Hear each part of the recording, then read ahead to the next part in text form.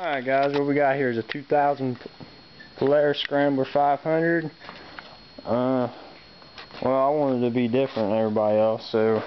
Oh, shit. Well, I'm going to have a custom pipe, exhaust pipe, all the way back to HMF. It's kind of ghetto rigged right now, but whatever.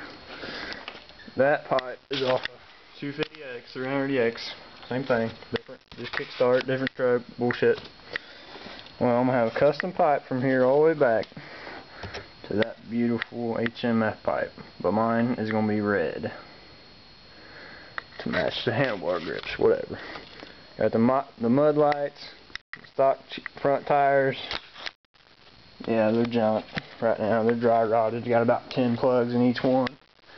Well, I want to be different, so I mean, nobody's done this before. I haven't seen anything done about it.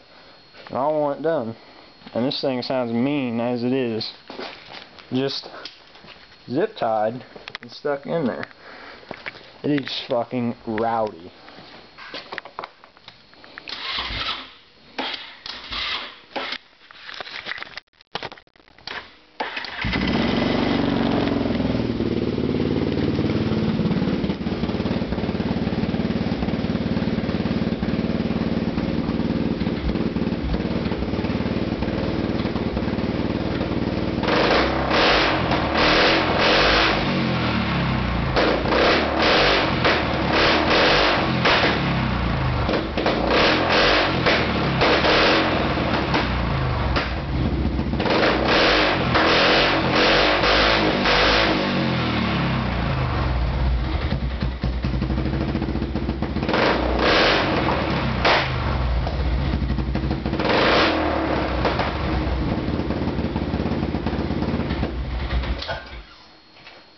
Backfiring is from the carburetor bowl. It set outside and it cracked.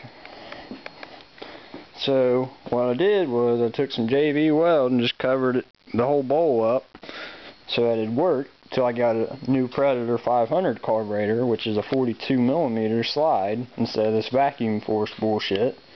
But anyway, stay tuned for it might be a little bit while, but stay tuned for the HMF Polaris. See.